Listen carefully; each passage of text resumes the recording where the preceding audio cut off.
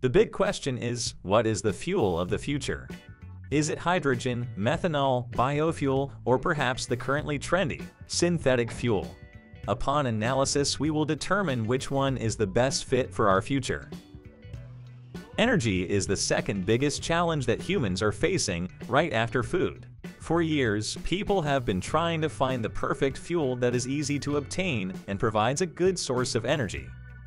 But there is one aspect of energy development that hasn't kept pace with the technological race and is lagging behind: energy storage.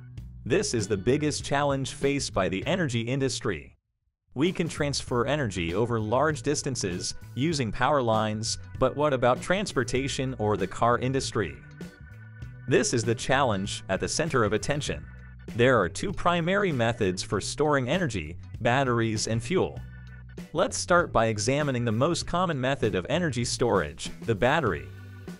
Electric vehicles with batteries were introduced around the same time as gas cars. However, energy storage has been a major obstacle for most applications.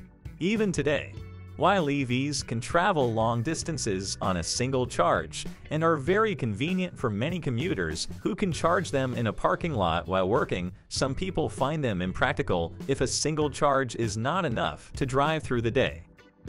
New battery technologies, such as solid-state technology, are currently under development, which promise to revolutionize the electric vehicle industry. It will enable ultra-fast charging in a matter of minutes and significantly extending the distance traveled on a single charge. However, until these technologies become commercially available, we need to continue exploring alternative solutions to address the challenge of energy storage. It's important to keep in mind that batteries are currently the most efficient energy storage technology available. This is because they consume only a small amount of energy during both charging and discharging, while fuels require several additional stages of processing before they can be used as an energy storage medium, and each of these stages consumes additional energy, which reduces overall efficiency. Scientists have been exploring alternative energy storage methods for the automobile industry to address the issue of charging time for EV batteries. Currently, hydrogen and methanol are two promising fuels at the forefront of this effort, with the potential to effectively solve the problem. Both hydrogen and methanol can be converted into energy by fuel cells in a fuel cell car, which is essentially an electric car with a smaller battery that is charged on the go. One significant advantage of fuel cell cars over electric vehicles is that they can be refueled in a similar amount of time as traditional gasoline cars. Hydrogen has long been considered a potential solution to many of our energy problems. It is a highly versatile fuel that can be used in a wide range of applications, from powering cars and trucks to heating homes and generating electricity. Hydrogen is also abundant and produces no harmful emissions when burned, making it an appealing alternative to fossil fuels. Hydrogen has emerged as a highly popular alternative to fossil fuels, with numerous hydrogen refueling stations being constructed in various countries. Japan leads the way in this field, with fuel cell technology rapidly advancing. Toyota has taken the lead in fuel cell technology, prioritizing it over the EV sector.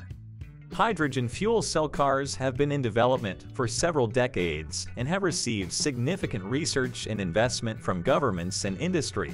This has allowed for the development of a supply chain for hydrogen production, storage, and distribution, as well as the establishment of hydrogen filling stations in some countries. Additionally, advancements in hydrogen fuel cell technology have made them more efficient and cost-effective over time.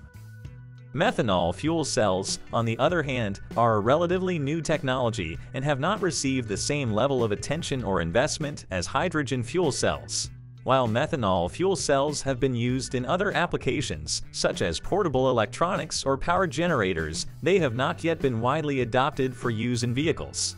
There are several significant challenges that must be addressed before either of them can become a mainstream energy source. The first and most fundamental challenge for hydrogen is the energy required for production. While it is possible to extract hydrogen from water using electrolysis, this process is highly energy intensive and currently too expensive to be a practical solution. Most of the hydrogen produced today comes from natural gas, which is converted into hydrogen through a chemical process known as steam methane reforming. Another significant challenge with hydrogen is its storage and transportation. Due to being a highly reactive gas, hydrogen can be difficult to store and transport safely. The process of compressing and liquefying it requires significant energy inputs and infrastructure investments. Furthermore, compared to other fuels, hydrogen has a very low energy density, meaning that it takes up a lot of space and is less efficient to transport and store. Hydrogen fuel cells are generally more efficient than methanol fuel cells, resulting in better performance and lower fuel consumption. However, methanol has a higher energy density than hydrogen, meaning it contains more energy per unit volume or mass. This can be an advantage in applications where space or weight is limited, such as in portable devices. Methanol also requires a specific type of infrastructure for fuel storage and distribution. As a liquid fuel, it requires specialized tanks and pumps for storage and transportation. Additionally, methanol is toxic, flammable, and corrosive, which means that special infrastructure is needed to handle it safely. Overall, the development and adoption of fuel cell vehicles is a complex and multifaceted issue, influenced by a range of technological, economic, and social factors. While hydrogen fuel cell vehicles are currently more prevalent, methanol fuel cell vehicles may become more viable in the future as technology advances and infrastructure develops. Now, let's look at fuels that have been developed with the hope of prolonging the life of the combustion engine. Let's start with biofuel. Although biofuel is considered an alternative to fossil fuels, its current stage can only be characterized as evolving with the potential for benefits. For example, Renault's experiment in France broke the record by driving 2,000 kilometers on a single fill-up using GH3 fuel.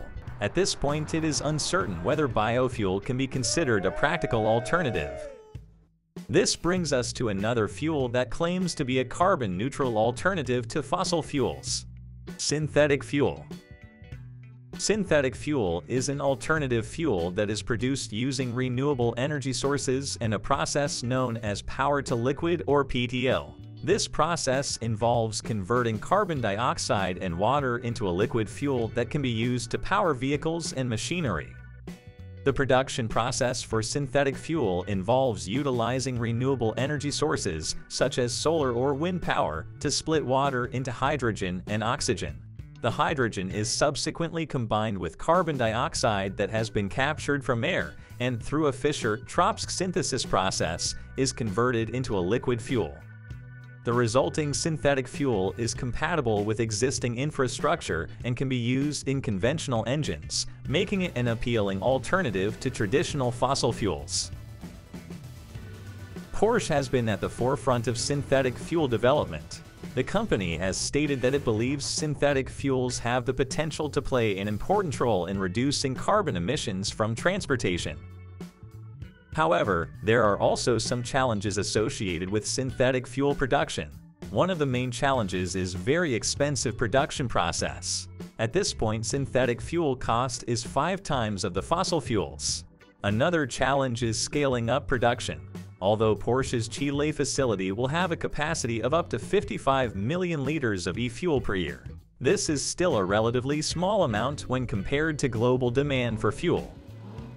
Considering those facts, Porsche's decision to produce e-fuel is a smart approach to prepare for the transition away from fossil fuels by 2035 in the automotive sector. The innovative synthetic fuel can act as a viable substitute for gasoline for the millions of Porsches that will still be on the road after that period. Porsche's goal is not to rescue the entire automobile industry, but rather to guarantee that their customers will still be able to drive their vehicles for many years beyond the 2035 ban. According to Dr. Frank Walliser, Porsche's VP of Motorsport and GT Cars, synthetic fuels can potentially reduce carbon dioxide emissions by 85%. However, electric, hydrogen, and methanol fuel cell cars do not emit any carbon dioxide during operation. The carbon dioxide is generated during battery and energy production in rural areas. Additionally, energy production will eventually reach zero carbon dioxide emissions in the future, which will bring hydrogen production to zero carbon dioxide emissions as well. Synthetic fuel, on the other hand, removes carbon dioxide from the air in South America during production and later releases it in American cities.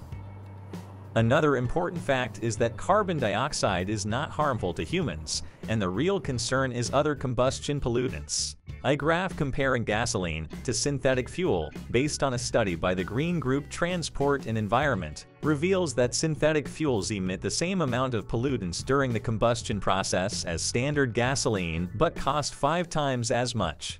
This is an expensive solution that only addresses the 2035 ban on fossil fuels. It is certain that electric, hydrogen, and methanol are the only true future technologies, with electric being the superior option, especially with the anticipated development of a new fast-charging, long-range battery. However, until then, fuel cell hydrogen and methanol will be the best alternative technologies. The development of fusion power generation will bring a new era of green and limitless energy, making EVs zero-emission vehicles and also benefiting hydrogen. Green hydrogen can be produced through electrolysis, which becomes more economical with fusion power generation. Please comment below what you think about future fuels and which one you think is most promising.